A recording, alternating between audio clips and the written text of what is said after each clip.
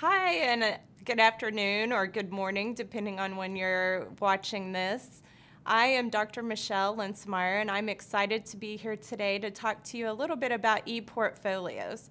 Now, you'll notice that my title says discussion and demonstration. Well, this is actually a two-part presentation. So this first part's just going to be some of the basic definitions and background that we're going to use in the final presentation, which is going to include more of a discussion and more information. So today, we're going to talk mostly about the definition of portfolios, different functions and types of e-portfolios. We're going to look at techniques on how to match competencies and activities to elements of a portfolio. And then I'm going to just touch on some of the different elements that we'll be exploring more in the final presentation, such as assessment of portfolios, different rubrics, adult learning theory, and really doing reflection and assessing that in a better way than what we normally do. So just to give you a definition of portfolios, this is the ACGME definition, and it says the portfolio is an interactive web-based professional development tool that residents, and I put or students, can use throughout their residencies or education to record and organize their learning and to reflect and receive feedback on their skills as physicians, building evidence that allows them to chart their own progress over time. Now that's a long definition, but I think there are some key elements to this definition. So the things that I want to point out in this definition that I think really flow into what a portfolio is are record, organize, reflect, receive feedback, and then chart your own progress.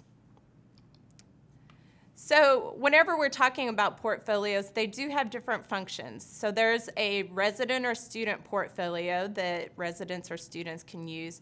There's a faculty portfolio, and many institutions have faculty portfolios where they put their information into a showcase.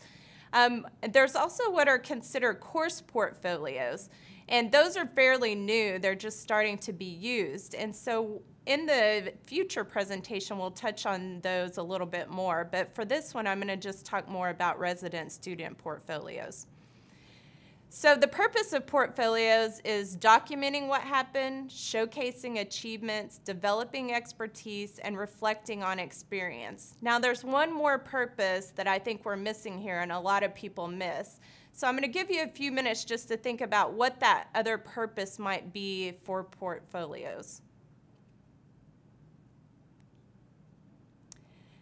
Okay, so the last purpose that I think we miss a lot is empowering the resident or learner. With portfolios, we can actually promote lifelong learning and improvement.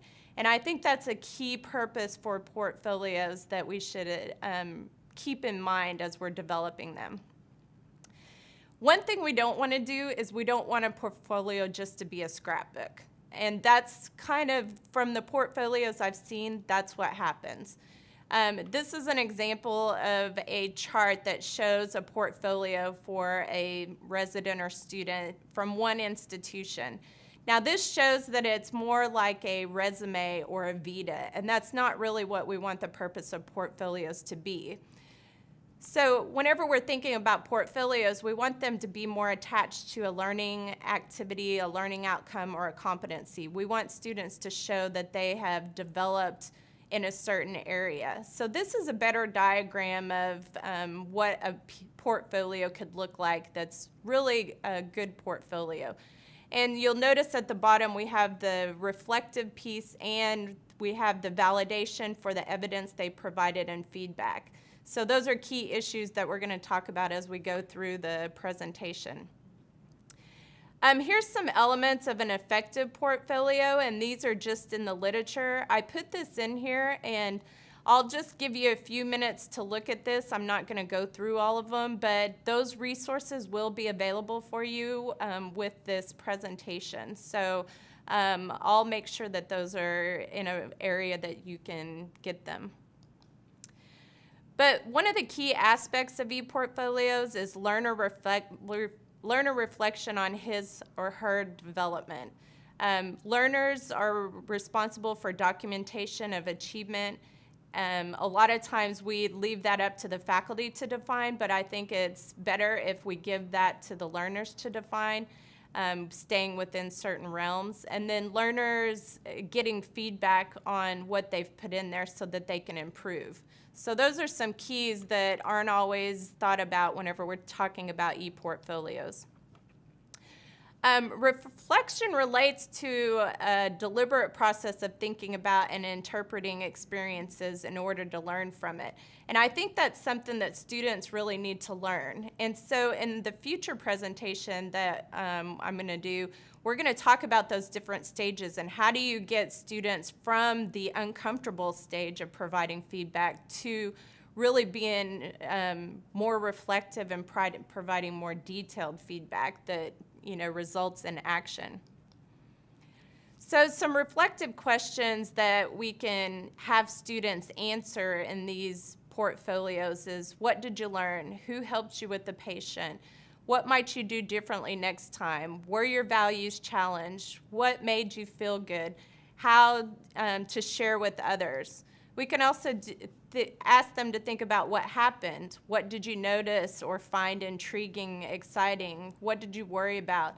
What could you learn from this? How would you go about learning it? How would you know you have learned it? So all of these are really reflective questions, and I think you have to structure those questions so that it gives you the information that you want from them. You can't have yes or no questions, and we're going to talk about structuring those questions more in the future presentation.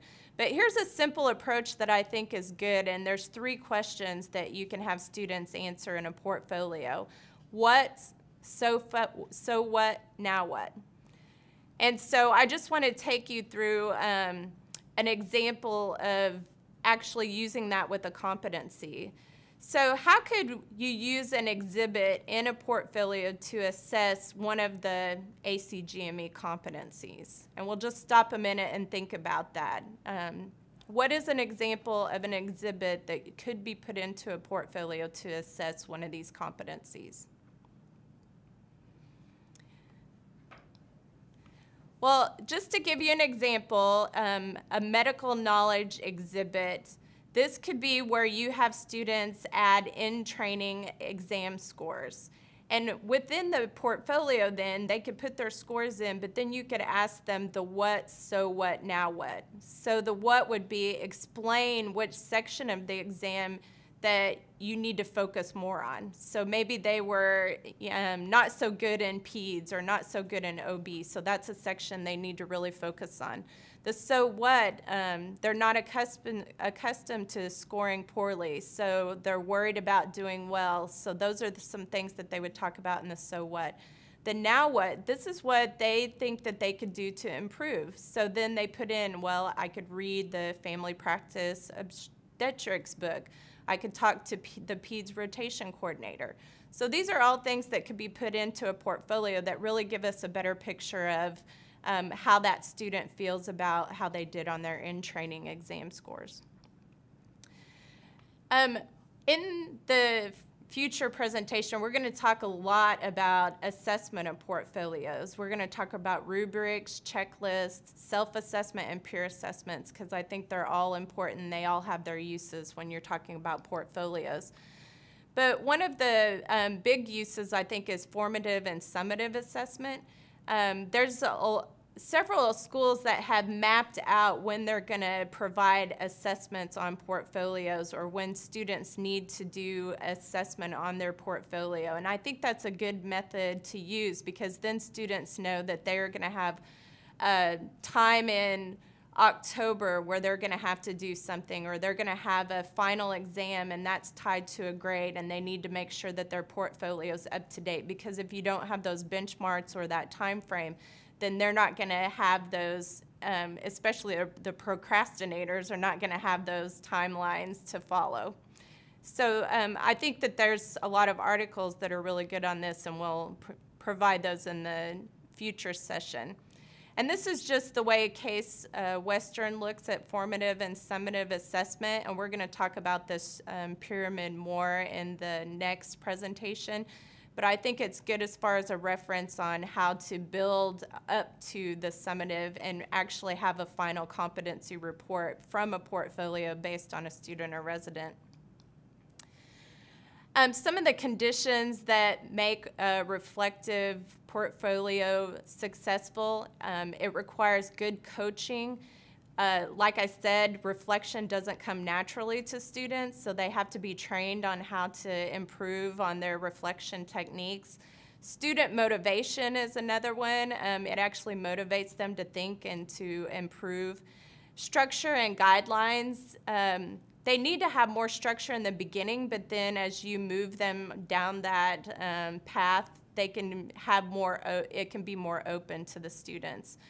Adequate experiences and materials for reflection, and then definitely a graded summative assessment. I actually advocate for the formative and summative, but at a minimum, you know, a final graded summative assessment.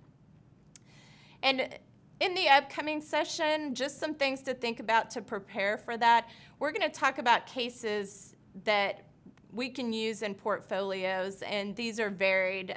We can talk about senior mentor, we can talk about quality improvement, healthcare financing. These are all things that can be reflected on in a portfolio, so we'll talk about those more in the future. And this is just a final article that I think is really good as a precursor to the upcoming session, and I'm going to provide that for you so that you can read it before you come to the session. And it gives you a really good background on kind of the success and failures of e-portfolios. So it gives us a lot to talk about. And I'm really glad that I got to talk to you today. I hope that this was a good session as far as giving you background for the upcoming session, and I look forward to talking to you again in the future.